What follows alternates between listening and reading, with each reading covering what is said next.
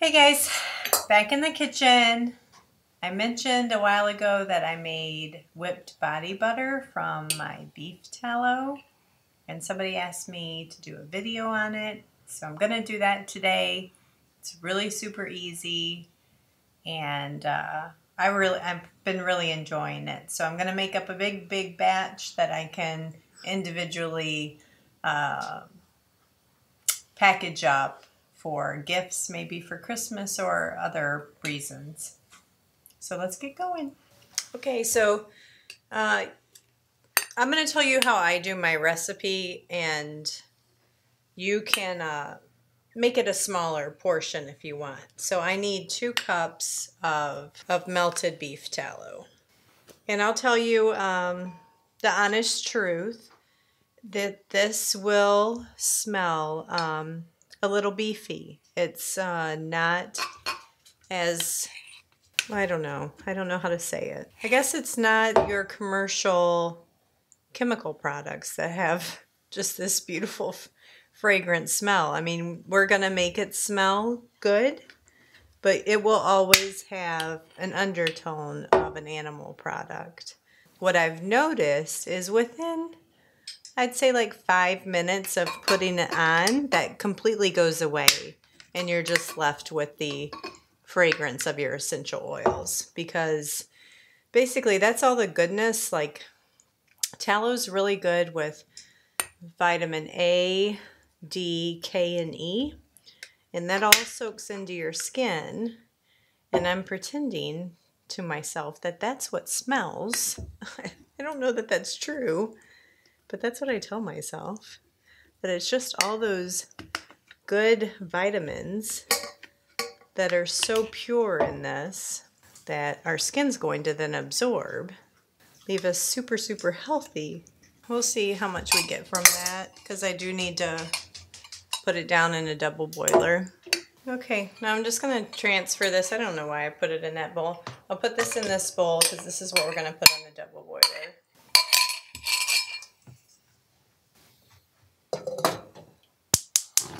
So I don't have a proper double boiler. I'm just setting this bowl on top of my pot with some water in it. Once it starts boiling, it'll create steam and help melt this.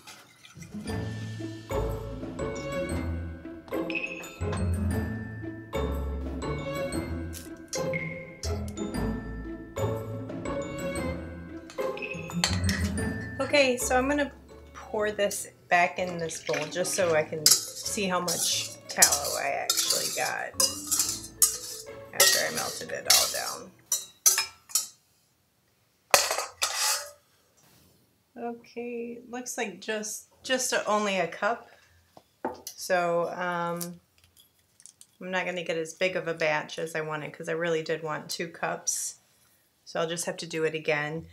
Then you're going to add to this, since it's only a cup, 4 tablespoons of olive oil.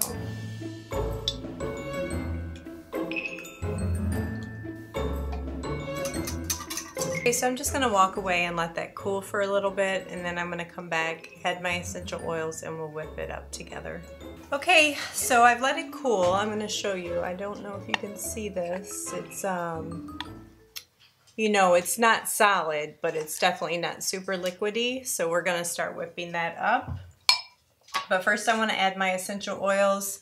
So for essential oils that you want to add to it, if you're going to do a body application and you're just making the 1/2 cup recipe, you can use up to 57 drops of essential oil. I am going to be doing a face application one since I already have my body butter. And so you want to half that to 24 drops.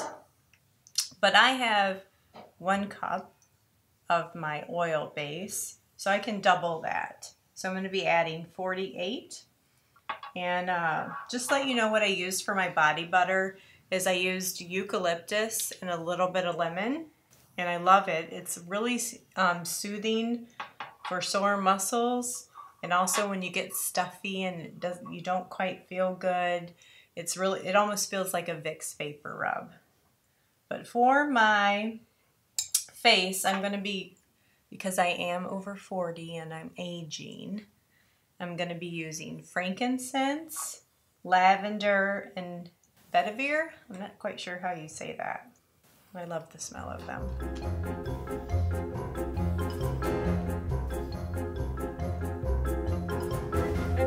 Okay, we're gonna whip that up.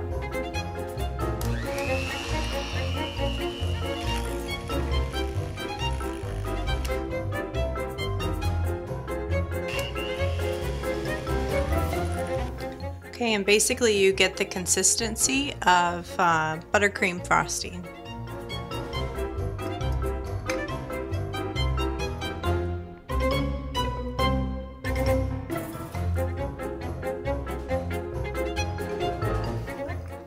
There you have it. Not quite a full jar. If I would have been able to get my full 2 cups that I planned on, this would have been filled. So I'm probably actually gonna just keep this for myself because it smells really, really good. Just want to show you guys the consistency. So I just got a little dab. I'm gonna rub it in. For this, you would use it as a night cream. So when I go to bed at night, I always get my whipped body butter that I made with the eucalyptus and I rub it in real good, especially on my legs because this winter does a number on my legs. I just get really dry and cracked, and it just soaks right in, and yeah, very nice. I love it. No beefy smell. It smells wonderful. I promise you, no beefy smell, and I'm sensitive to smells. Now you do smell it a little bit in the jar, but on your skin, not at all. Dinner's almost ready, so I'm gonna let you guys go. If you have any questions or tips, leave your comments down in the comment section below. And that's how easy it is to make your own whipped body butter. Talk to you guys later. Bye.